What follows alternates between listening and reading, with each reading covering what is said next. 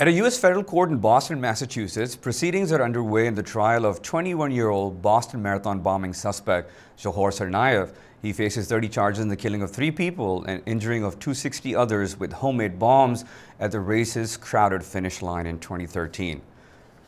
And joining me right now is VOA service reporter who knows the story pretty well, Fatima Tlisova. Thank you so much for joining me. Thank you.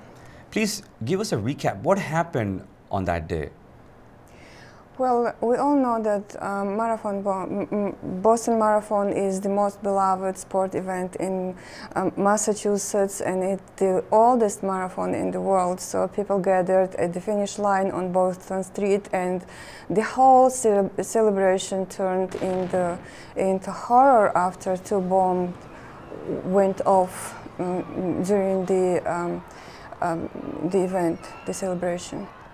Do we have any idea what kind of defense he's going to put up? Because he's going to have a pretty tough trial, Dzhokhar. Well, we do actually. Judging from all the papers, there's a storm of papers that the defense submits to the court every day. And according to those documents, we see that the defense is trying to get the jury to sympathize with Dzhokhar, probably get them, feel some kind of empathy to him, so he's not going to be sentenced to death. Their main arguments are his ethnic background as a Chechen, and Chechnya suffered a long 100 years of oppression, and his family dynamics, and also, of course, the main point would be probably the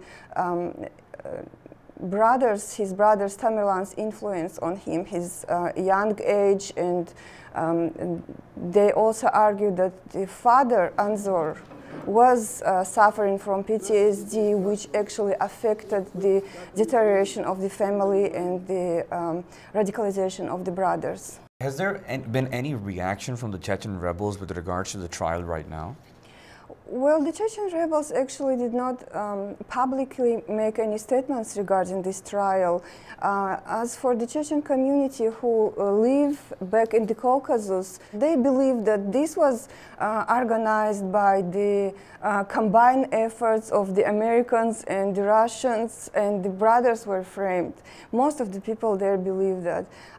But if we talk about the Chechens who live in the United States, those who knew Dzhokhar and Tamerlan closely, they are, according to what they told me, they are devastated.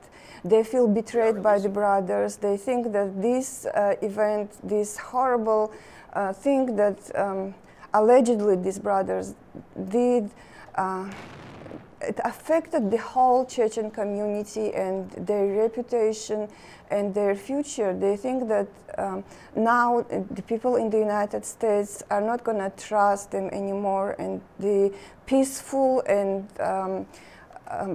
the peaceful life they enjoyed here, the sense of stability they got here, prosperity, it's gone. That's their feeling. That's what they told me.